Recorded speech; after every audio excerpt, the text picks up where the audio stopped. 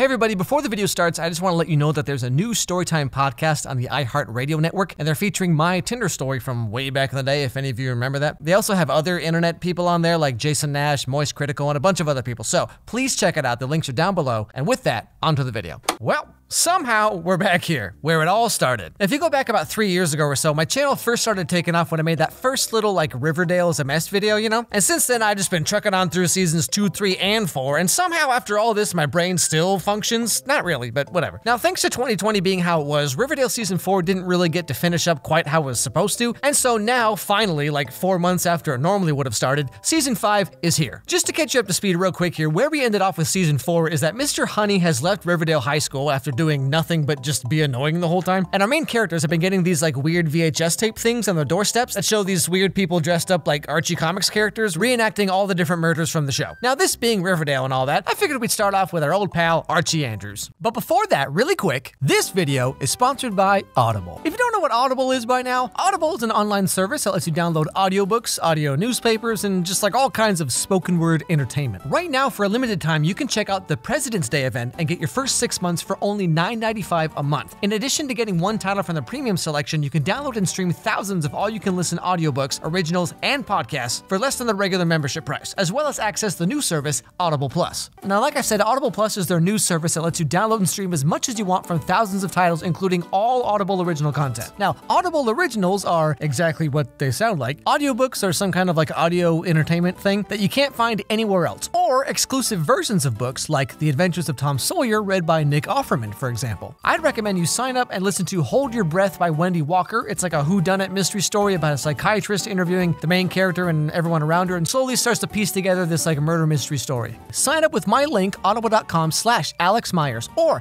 text my name Alex Meyers to 500-500, start your Audible Plus membership, and start streaming thousands of audiobooks today. Okay, back to the show. You see, Archie's been preparing to join the Naval Academy because he doesn't really know what he wants to do with his life. Psst, that's how they get you. Now, somehow this whole Navy thing all comes back around to boxing, of course, because I mean, how else are we gonna get to see those sweet abs, you know, and watch our TVs like blah, blah, blah, blah, blah. So apparently there's only one spot open for the Naval Academy. It's come down to Archie and some guy from New York City named K.O. Kelly. If you're considering Archie and someone else, how about deciding it with an exhibition bout? You know, I do feel that Archie and this young man are otherwise evenly matched. I'll have my office reach out to K.O. Kelly, see how quickly he can hop a train to Riverdale. K.O. Kelly is your other candidate? That's why, you know? Yes. He's only dating one of my BFFs, Katie Keene. Huh, Veronica's best friend who lives in New York City? Hey, isn't that where Josie ended up after season 3? Between you and me, that sounds like a great idea for a spin-off show. Oh no. Anyway, then we finally get to meet Mr. K.O. Kelly. Hi. Hey. Welcome to Riverdale. K.O., this is Archie Andrews. Archie, this is K.O. Kelly. So you're my competition. No offense, but are we even in the same weight class? I'm bigger than I look, bro. And so then they end up having their little boxing match, and wouldn't you know, Archie loses, which means he doesn't get to go into the naval school. Now, of course, being someone who's kind of attractive but not really good at anything in particular, his choices come down to either become an Instagram comedian or put entrepreneur in his social media profile and never shut up about it. Anyway, so then it's prom night, I guess, and all the usual couples get dressed up all purdy and everything, and everyone's just ready to go. You know, Veronica told me about the Naval Academy.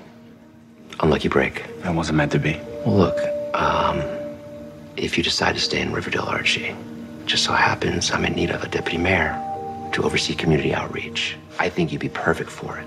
Are you freaking kidding me? Why does everyone in this show have amnesia? Veronica's dad spent like 2 seasons of this show trying to hunt down and kill Archie, frame him, and put him in jail, like put his whole family in danger and all that. And then he's just like, oh, sorry, my bad, fist bumped. But anyway, let's take a look over at the other main storylines so far, Jughead and Betty. Jughead and Betty have been investigating the videotapes they've been finding on their doorsteps. The only lead they have is the guy who owns that video store, you know, where Ethel Muggs likes to tingle or jingle, you know what I'm saying? But to get the information they need from this guy, they end up having to do what every high school student does at least once in their lives. Okay, I know this is Riverdale, but where do we get a snuff film in which someone gets murdered on screen? But those are just urban legends, I thought. Well, not according to Nicolas Cage movies. I mean, we can make one. Okay, but like, why is this the least surprising thing I've heard any character in this show say so far? Like, I mean, this doesn't even crack the top 10 for these kids. Hey, guys. Hey, Kev. We have a favor to ask. We are trying to sell a snuff film to this video store, but I can't go in there because the owner is going to recognize me from the time I raided the place with the FBI. But I don't want Betty to go in alone, so you had me at snuff film.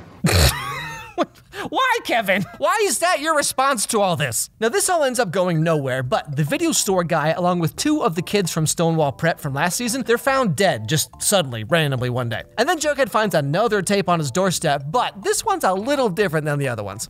Oh my God. You did it. You finally got in the house.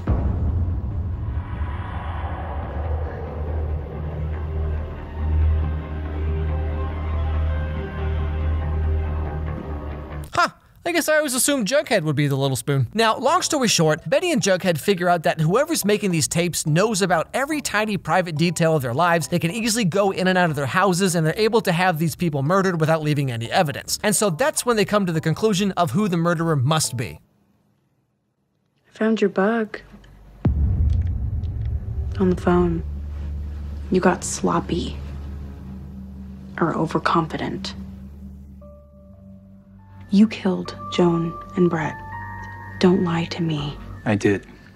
Yes. That's right, everybody. In a crazy plot twist, it turns out that Charles is actually some kind of reverse quadruple agent serial killer, but he's not the person they're looking for. I killed David. But he was a degenerate who helped scumbags like Brett. But I'm not behind the videotapes. Then who is?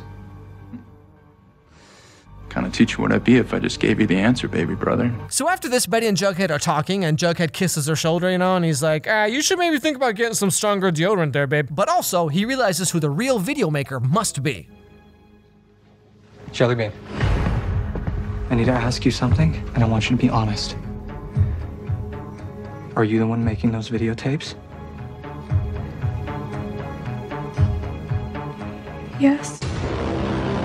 Yeah, so the big reveal is that the reason why she did all this, like make all the videos, put the masks on, and just all this stuff was done just so that Jughead wouldn't go off to college and instead stay in Riverdale. Mystery solved, everybody. Turns out it's just a bunch of 13-year-old kids making snuff films. Just another Tuesday in Riverdale. Now, as far as Veronica goes, she and her half-sister get their dad to realize that he's too old to keep doing all this, like, mobster stuff. So finally, they get him to retire, and he's probably mostly out of the show now, I assume. I've given some thought to what the 2 of you have been saying about me retiring. And as much as I hate to admit it, maybe you have a point. After graduation, I'll take a long, nice sabbatical to the Caymans. And then we got Cheryl, who wants to restart the Blossom Empire, but all the other family members don't want to give her their blessing or whatever because they hate Cheryl due to everything she's done so far in the show. So Cheryl asks her mom for a little favor, and you'll absolutely guess what happens. The entire Blossom family has sailed into the underworld, Cheryl. It's just us now. How timely. And Mumsy, I'm sure you had nothing to do with this. Consider it an early graduation gift, Cheryl. What? How is this just like a small tacked-on scene in this show? She just murdered her entire family, and then Cheryl's like, oh, thanks, Mom. And this pretty much wraps up all the loose threads from Season 4, which brings us to the 3rd episode of Season 5, where Season 4 was probably supposed to end, I assume. FP decides that Jellybean is just too young to be exposed to all the weird stuff that goes on in Riverdale, so he packs up all their stuff and takes her all the way back to Ohio, of all places. I love you. I love you too, Jug.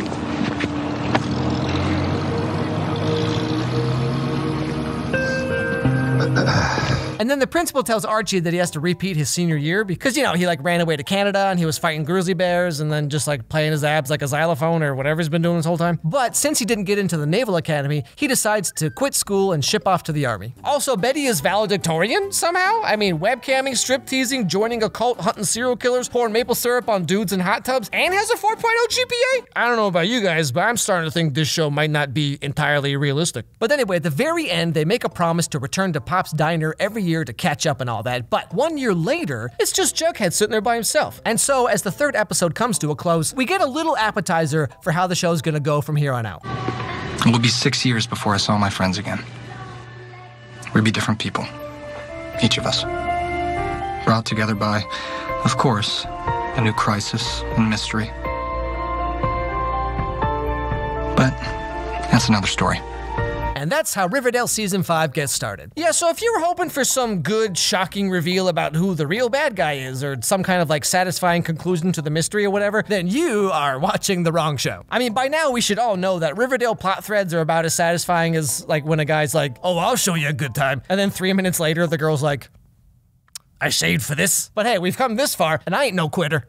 But all that being said, I mean, it is good to be back doing Riverdale again, because like I said in the video, I got my start doing Riverdale. I've been following every episode of Riverdale until now. For me, Riverdale's kind of just like it's like comfort food or whatever. It's like, it's always good to go back. For me, like doing all these shows and movies and trying to like, write a bunch of jokes and kind of, talk about, To All the Boys 3 or Kissing Booth 47 or whatever's coming out. It's nice to just come back to Riverdale where it's just like, I know it's going to be so absurdly bizarre and not make any sense, and it's still, it's just fun for me. It's whatever. Season 5, like I said, they do a time jump 7 years in the future. When this video comes out, I guess tonight, when this video first comes out, they'll have jumped 7 years in the future. So, I am curious what they're gonna do, because it's like they're doing a full like reset, reboot kind of thing of the show, where it's like, all this old stuff doesn't matter anymore. Everyone's been living their lives for 7 years. Everyone's going to be, I guess, 25 years old. So they're actually going to be their age, shockingly enough. And so it's like, what are they doing? What's their lives like? I'm interested. I want to know what they're going to do with it, because I feel like this show's going to go on for a long time. And if they're skipping 7 years ahead in the future, then like